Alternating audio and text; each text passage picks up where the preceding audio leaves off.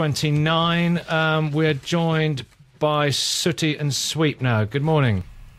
Good morning. That's not Sooty and Who Sweep. are you? Are you Sooty? Who are you? Must be Sweep. Must be indeed. What's that? Good morning, Nicky. Well, I'm Matthew Corbett, and I used to run the business, and now it's Richard Cadell. Yeah, I present the show now and run it now. So, yeah.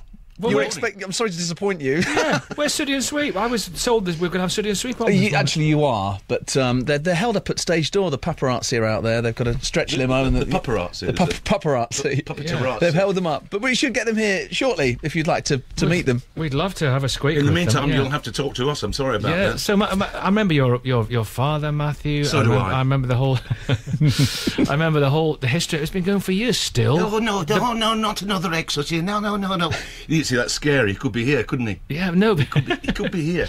It's what a brand. It's Yes, incredible. indeed. 62 years now, isn't it, Matthew? That's right. 1948 was a memorable year because it was the year that Sooty was knitted or crocheted, and also the year that I was born. So we're the same age, Sooty and I. What was it like growing up with your dad doing all this? It was an interesting period of time because when I went to school, guess what my nickname was?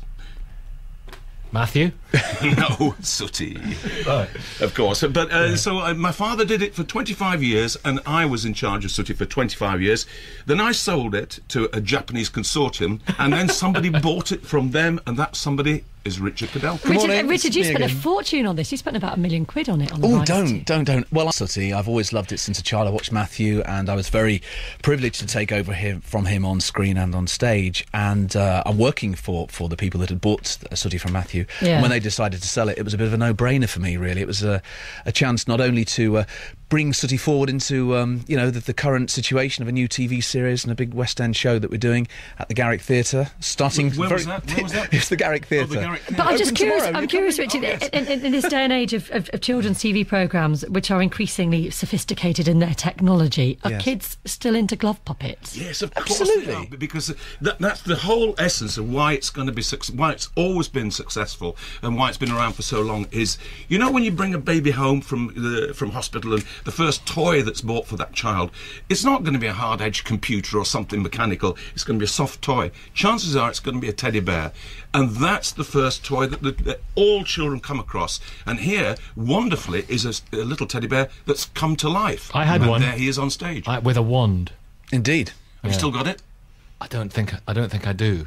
Well, If I still had it in the box, it would Nicky, probably be... we'll arrange to send you one. Izzy Wizzy, let's get busy. Yeah. you see, that's stuck around for all these years, hasn't it? And we still do that. You're still doing that Absolutely. at the Garrick, are you? We're going to be doing that at the Garrick Theatre in our fabulous Christmas show. Izzy Wizzy, let's get busy. Absolutely. You still Everybody knows that. still have a financial interest in this, then, Matthew?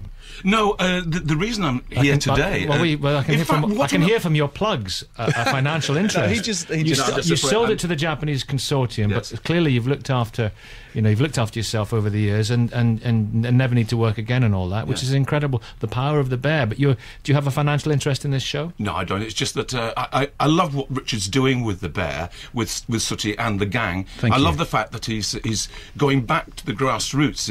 It's the simple show that was always successful, and Richard's just taken the whole thing over, and I'm pleased to help him out mentioning the Garrick.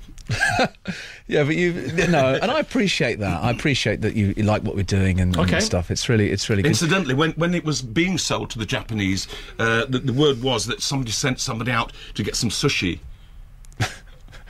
And came back with Sooty.